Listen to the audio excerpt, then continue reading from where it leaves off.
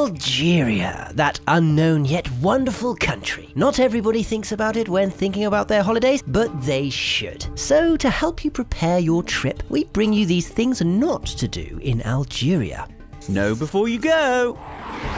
1. Don't forget your visa.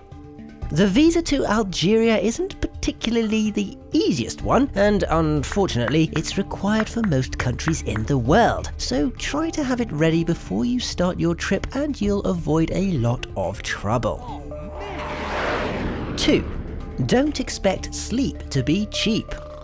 Mass tourism doesn't really exist in Algeria, so hotels are very expensive if we compare them to how cheap everything else is in the country. You can find prices from 30 euros to 200 euros, although most of them are over 50 euros a night. If you are traveling with a lower budget, you can always get a youth hostel instead, where you'll pay around 2 euros per night. On the other hand, you could always try CouchSurfing, making sure the people you choose look safe and have many positive references, of course. It's a great way to meet local people.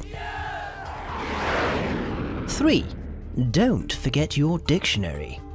Most of the younger people do know English, but don't hold on to that. It's not that easy to find people who speak English. The official language in Algeria is Arabic, and some people speak French, as it was a French colony. So if you want to be able to communicate, bring a French dictionary. 4. Don't get a taxi.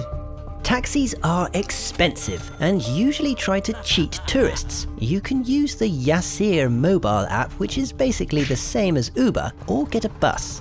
Although they don't tend to follow their schedules. Renting a car isn't cheap either, and if you go to the desert, try to book a flight. They're not too expensive and you'll save some time too. 5.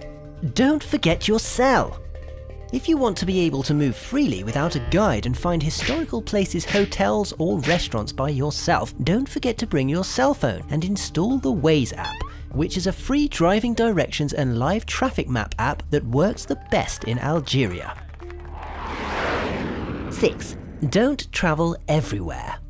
Borders with Libya, Mauritania, Mali and Niger are absolutely no-go zones in Algeria. They're the most dangerous ones, as are remote or mountainous areas. But don't worry, because these areas are far from all the tourist attractions. 7.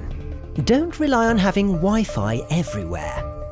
Sure, big hotels, offices and random apartments are sure to have a Wi-Fi connection. However, if you're out and about and want to use some internet in Algeria, you'll need to get a local SIM card with data, which will cost you around 5 to 10 euros per month. And out of the 3 different networks they have, choose Mobilis. It has a better range.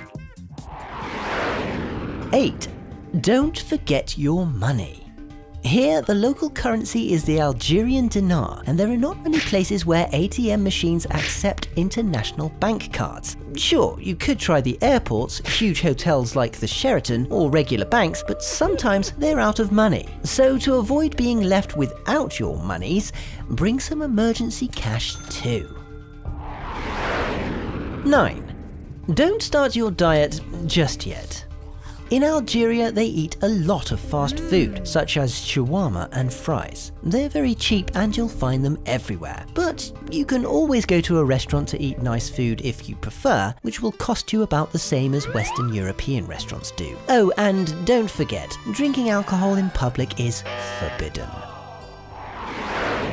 10. Don't think it's all just sand. When people think of Algeria, they imagine riding camels in the desert. But guess what? There are also cars, buses and trains, just like in your city. Yep, this is a civilized country. Sure, the Sahara Desert occupies 4/5 of the Algerian territory, but they also have a coastline, ancient Roman Empire ruins, and stunning heritage of the Ottoman Empire, Spain, France, and more. Where would you like to know what not to do in next? Comment below.